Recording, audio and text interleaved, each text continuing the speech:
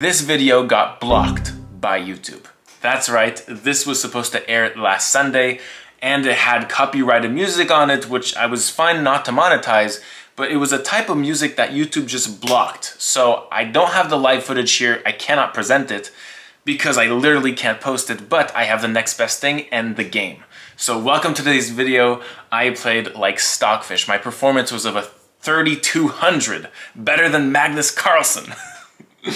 And so yes, this is why you should learn opening theory. This is why I advocate for you to, if you're at that level where you're starting to lose right above 1,000 and your opponents are edging you out of the opening, this is my advocacy for you to try to learn opening theory, because I played opening theory that we learned together on stream, the Anishgiri course of E4, and we played about 15 moves of theory here, and it dramatically helped me against this 2500 to claim the victory. So let's see this game. In this game we have an E4, E5, which is the Italian game, and after bishop C5 the Anishgiri course is C3 and D3. Now these can be transposed in a different move order, but this is usually the position that we come up with. And in the course, black castles, white castles, and then D5. And this is the notorious line that we looked at in depth.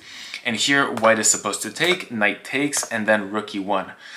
White is threatening this pawn, but not really. Let's say bishop goes to E6 instead of G4 like in the game. We can't really take this. This is an opening trap, because now knight takes E5, rook takes E5, and bishop takes F2, sacking a bishop.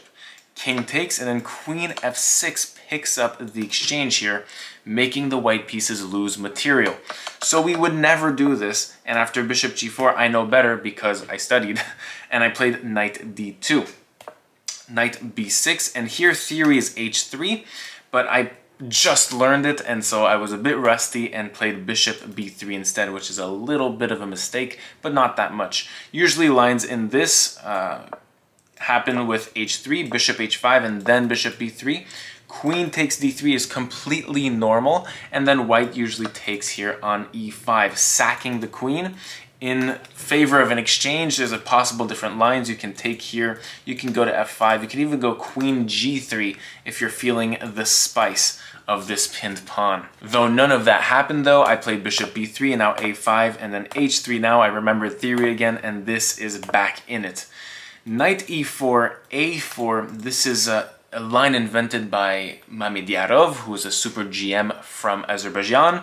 And here A4 is threatening my bishop. I think I could have taken a pawn here, but the pawn is not really worth it, says the engine. So I played the best move, bishop C2.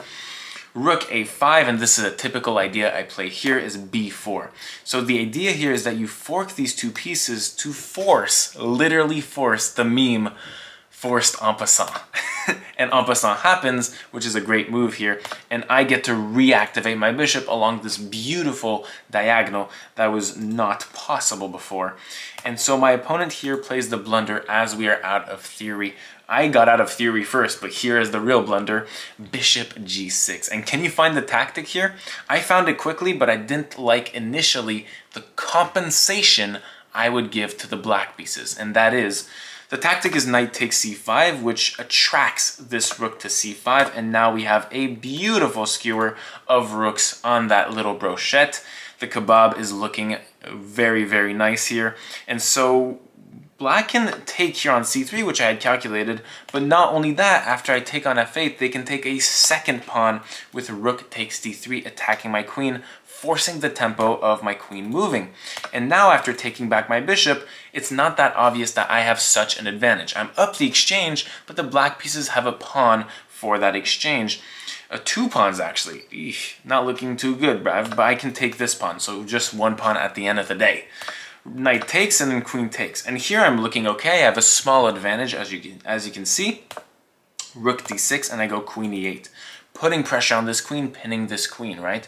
And my idea, yeah, rook D1 in the future maybe, or just progressively advancing my pieces. My plan here was actually to go F4 and F5 to create what happened already in the game. This was a 3-minute blitz game, so don't take it as, you know, like a classical game in which I killed my opponent, but it's a very nice game altogether, and it has some some good things, So my opponent plays the blunder bishop f5, which gives, this should have been a blunder by the way by chess.com, this gives checkmate in 2. Pause the video to solve the problem, and if you already saw it, good thing that you did your tactics for the day. Bishop takes f7, and this pinned queen is already serving in this tactic, forcing this king to go to h8, and then we would just pick up this queen with checkmate, and here my opponent resigned. And the game review says I got a 97.5 out of the 23 moves that we played, which means that I did 2 bad moves. 2 bad moves out of 23. Not too bad. And I played like Stockfish. I hope you enjoyed this video. Thank you so much for watching, and have a terrific day on me.